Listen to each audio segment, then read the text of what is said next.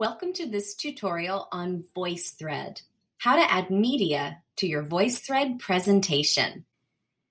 The first thing we need to do is to create our VoiceThread.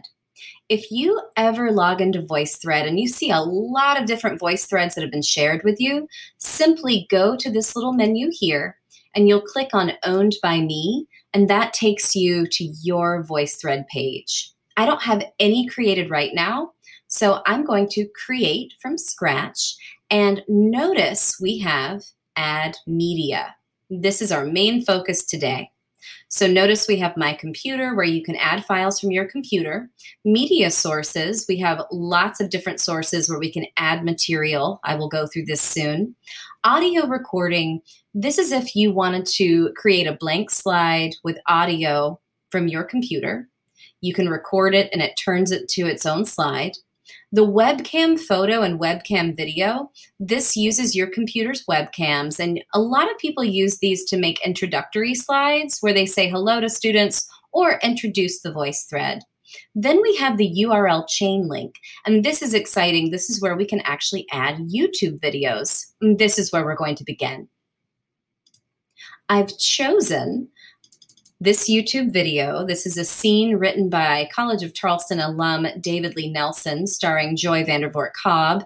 And what I do is I just enter the URL of this file to add. I hit save, and it will prompt me for a title. So we're going to call it Ode to Joy, hit save, and this is going to take a few minutes to process. Bigger files in VoiceThread take a little while, but I can still add media while I wait.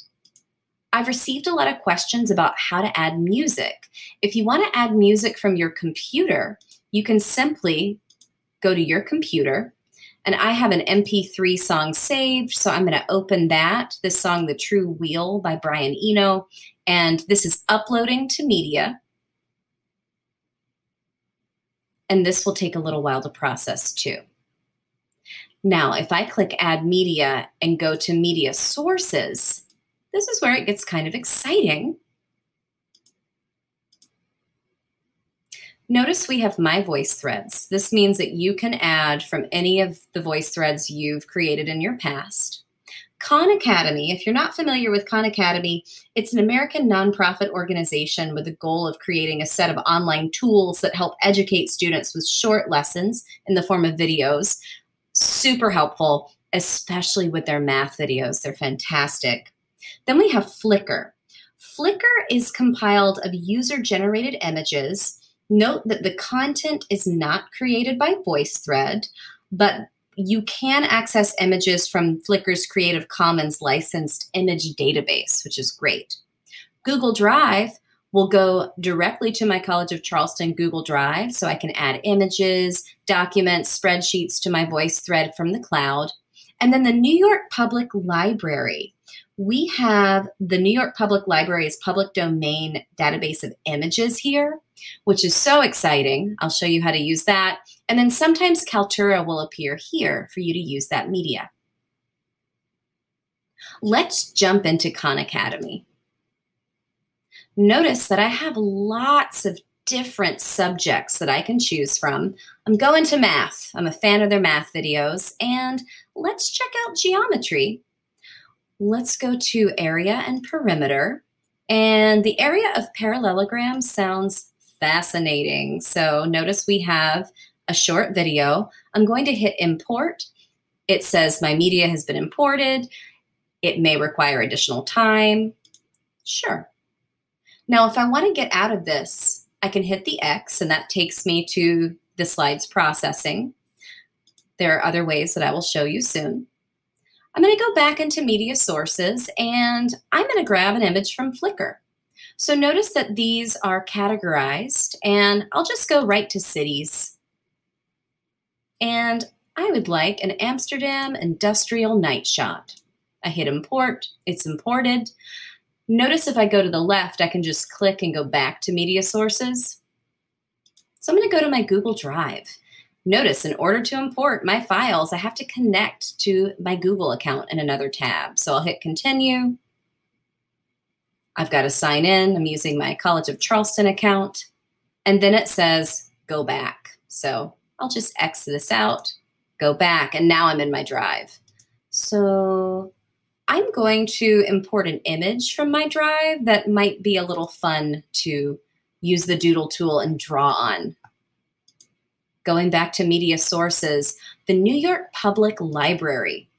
Again, we have things organized by category, and you can also search by keyword.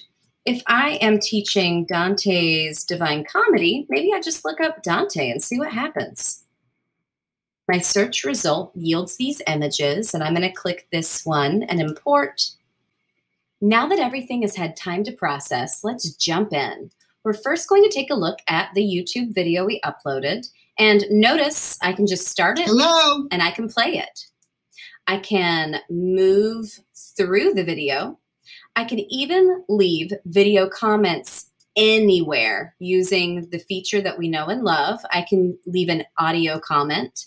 And what's really cool about this is I can use the doodle tool to actually point things out in the video for students. Now, when I stop recording, it just takes a moment to upload. And I want you to notice that this comment lives at the beginning of this video.